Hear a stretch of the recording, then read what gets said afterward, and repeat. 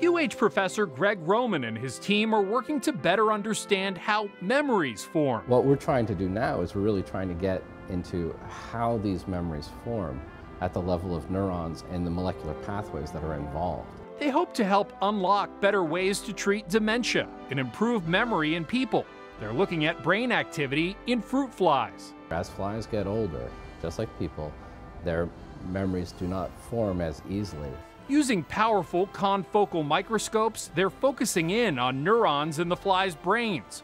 First, as the flies are trained to respond to a certain odor, and then as they eventually avoid that odor. To actually identifying the specific process individual neurons have in memory formation and what signaling pathways are operating in those neurons.